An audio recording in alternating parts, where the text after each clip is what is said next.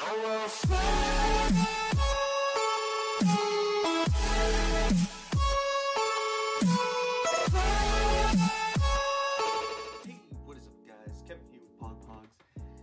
we're back with another episode in the third installation of Gotta Go Fist, where we predict what cards could possibly come out in speed duels, which cards could be better that we already have down the line as well.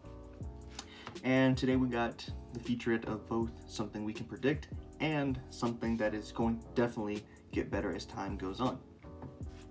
So without further ado, let's get right into it. So what card could possibly, just possibly be relevant? That could possibly be in the speed duel box. Very simple. It's a Kaiba card, at least in my opinion it is. Ancient Lamp. Lamp.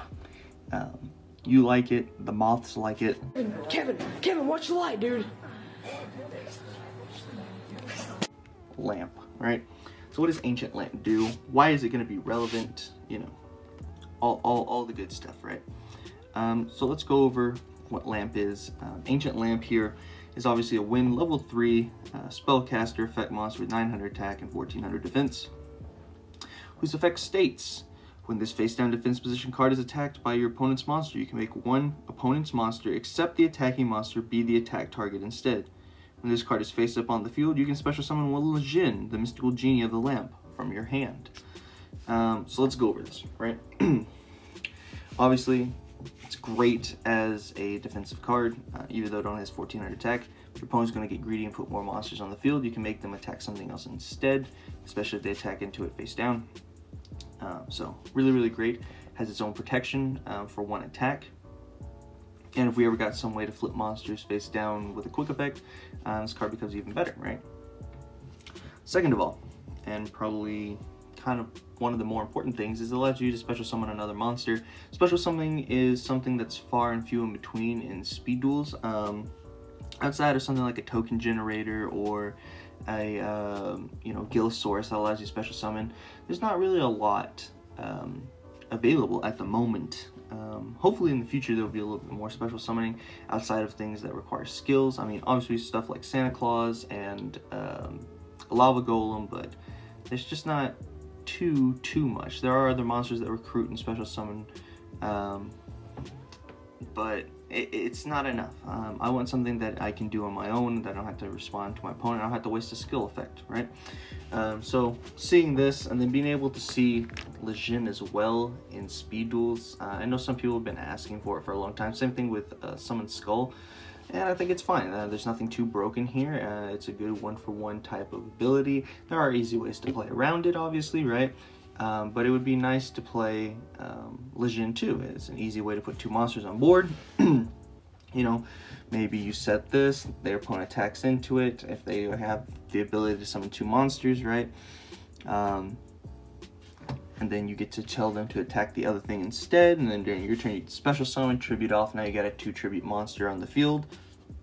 Okay, maybe. It's pretty good. So hopefully in the future we see something like this. I would love to see Ancient Lamp and Jin come into speed duels. I'm hoping they come in this box. If not, oh well, we'll move on. But it'd be really cool to see these cards be in speed duels. I think they would have their functions, especially being wind. We talked about in episode 1, we talked about Desert Twister. Go check out that video too. But we talked about Desert Twister, so maybe we have another wind monster that we could potentially play as well. So it'd be really interesting. But let's move on to something we do have. Something that is gaining traction, and you may have seen on Cursive's channel, and you may have seen on, you know, some other speed duel YouTubers. And that card, funny enough, right, is your boy Stray Lämps. And we're gonna put the tokens out here too, just for aesthetics here. So, Stray Lämps. Where's the lamb sauce? Where's the lamb sauce? You like Stray Lämps?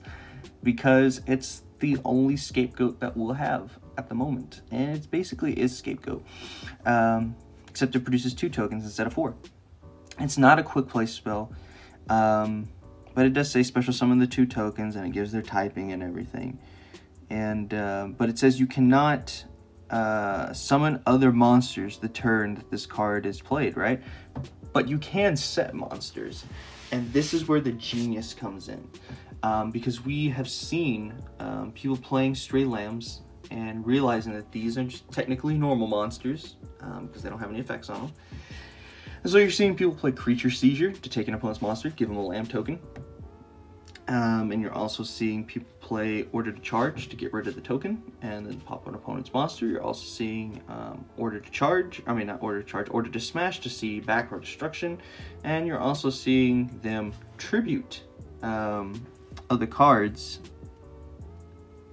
even including the Lambs, and setting monster face down. And more often than not, sometimes it's Jinzo. Jinzo is being set, and then your opponent will attack into it after they summon their Zomas, and they will go to the back row before damage calc. It's funny, and I think it's great. I would love to see more people play Stray Lambs, and I think moving forward, we're definitely going to see a lot more people playing Stray Lambs, just for that effect, because having the ability to generate advantage, a +1 advantage, and then being able to use cards like Order to Charge to get rid of other cards is really, really great. Not to mention Creature Seizure, because, oh boy, Creature Seizure is one of those underutilized cards. Now, unfortunately, there's no real way to search Stray Lambs, and that's always something we're always looking for.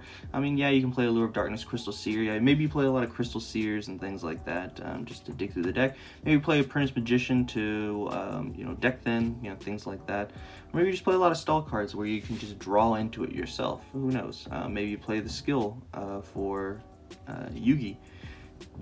To allow you to search for this card when you take 1500 points of damage instead of having to hard draw it, right? But this card is going to be very, very important moving forward, especially when we get stuff that requires a lot more tributes, god cards. Being able to use this and then saying, okay, go ahead, and then keeping these tokens alive. And if your opponent's really going to waste a you know, offerings to the doomed on tokens, they're crazy. Like I said, they really wouldn't want, you know, especially stuff like Obelisk, can't be targeted. Definitely would like to see these gone, I guess. Long story short, though, is that this definitely is going to be a lot more relevant moving forward. And I hope more people see that. I know people like Curse of have seen how well Stray Lambs works against, you know, other people he's played against that have played it against him, and I believe he has a video on it, if I'm not mistaken.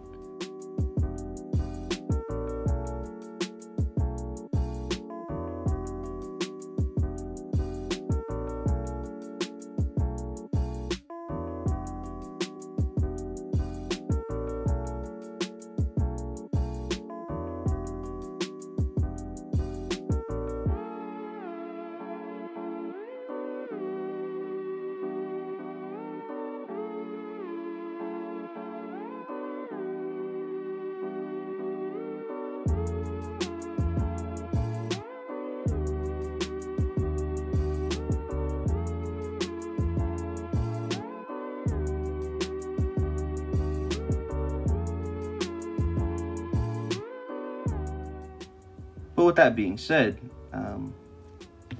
this is going to be great. And so is Creature Seizure, but mainly this. This is what allows Creature Seizure to be good.